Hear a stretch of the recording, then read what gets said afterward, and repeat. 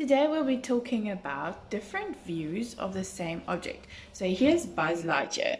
We can look at him from the front. This is called the front view. We can also look at him from the back.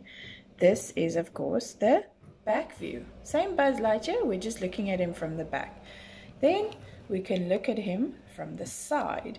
This is called the side view. And of course he has another side also.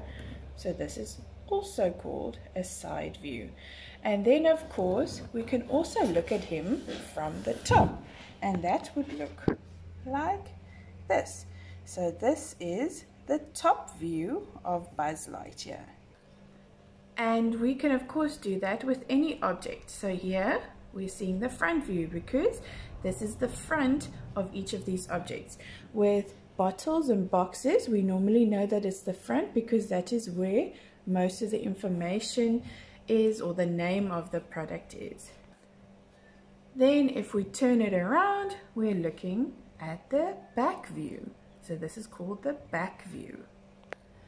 Of course, when we're looking at the side, this is called the side view. And if they were to be facing the other way, that would also be the side view.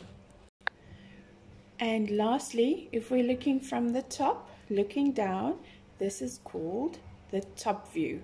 So it's nice and easy. We just call it according to where we are looking from.